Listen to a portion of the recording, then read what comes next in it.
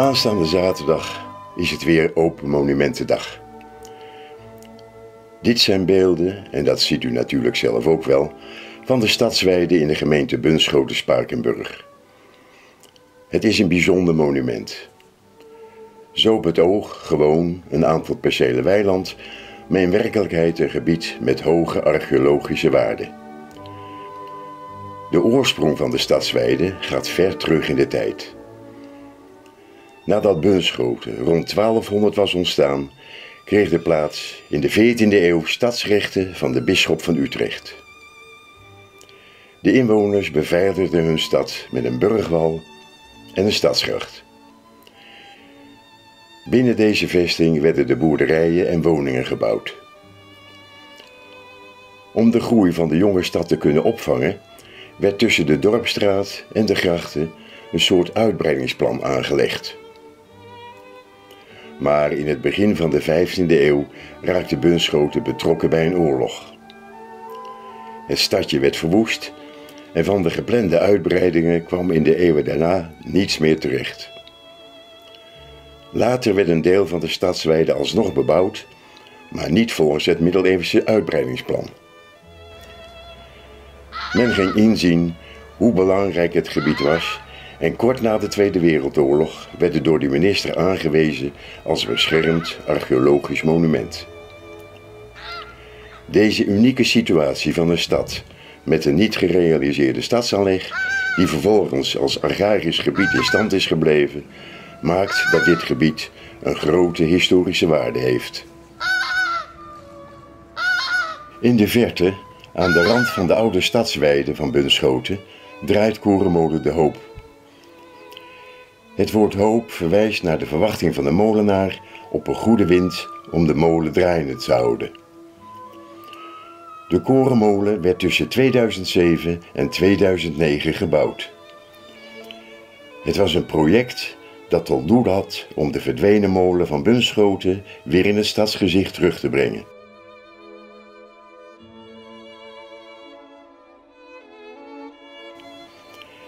Eeuwenlang stond er immers een molen in Bunschoten. Na de opkomst van motoren raakte de molen echter in verval.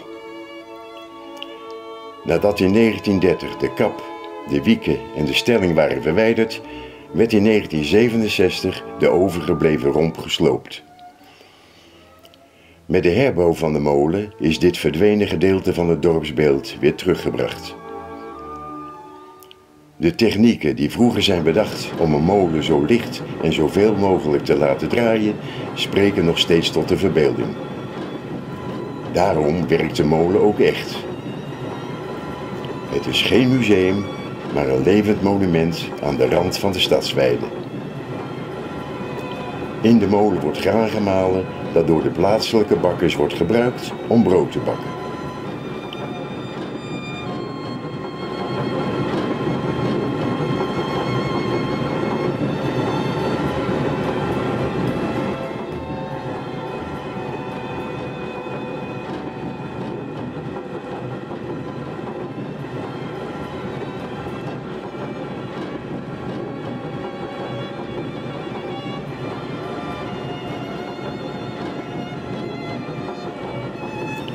In de molenwinkel kunnen diverse soorten meel worden gekocht voor de pannenkoeken, de cake enzovoort.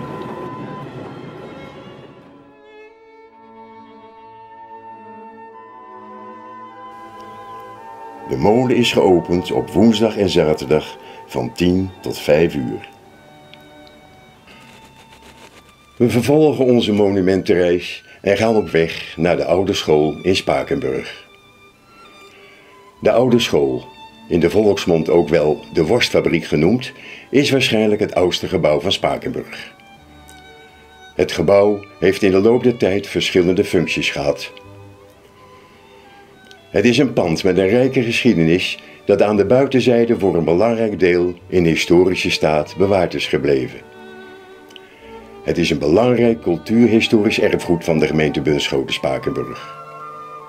Het is dan ook waard om behouden te worden.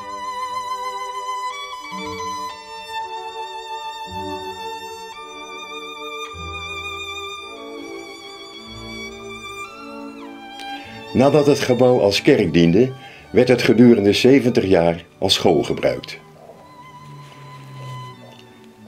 In 1949 werd het verkocht aan een vleesconservenfirma, waardoor er een complete fabriek achter de school verrees. In 1981 brak er brand uit in de fabriek, waardoor het achterste deel ten prooi viel aan de vlammen. Een tiental jaren later werd de fabriek gesloten en uiteindelijk gesloopt voor de bouw van woningen. De voormalige school werd echter behouden en vervolgens voor andere doeleinden gebruikt.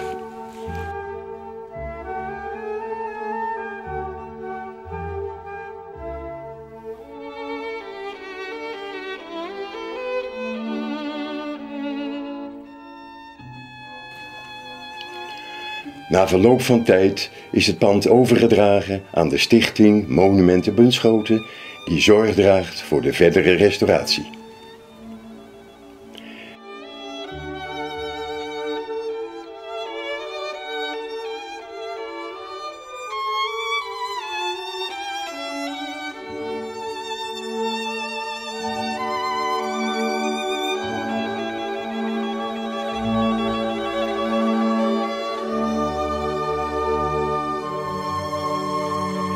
Er is een schetsplan gemaakt dat de onderlegger gaat vormen voor het definitieve restauratieplan. Het is een uitdaging het pand een zodanige functie te geven dat het kan bijdragen aan een goed leefklimaat voor de bewoners van onze gemeente. Wat dat gaat worden is nog niet bekend. In afwachting van de verdere restauratie wordt het gebouw tijdelijk verhuurd als winkel en galerie.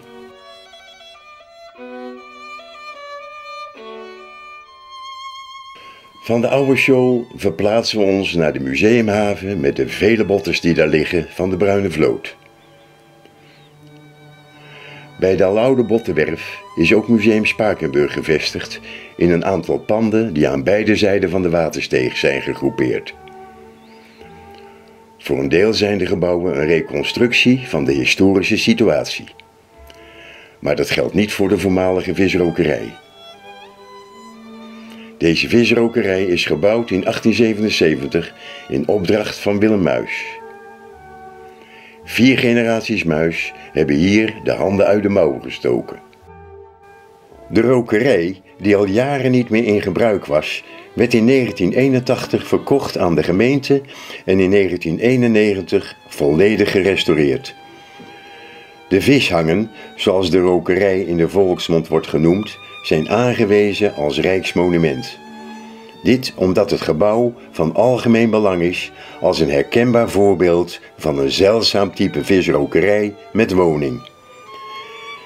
Het gebouw bestaat uit 5 zogenaamde hangen waarin de vis werd opgehangen om te worden gerookt. Daarnaast is er een ruimte waar de vis wordt verwerkt. De ongekaakte haring werd in 2 grote haringbakken schoongespoeld. Daarna werden ze per 20 stuks aan houten spijlen geregen.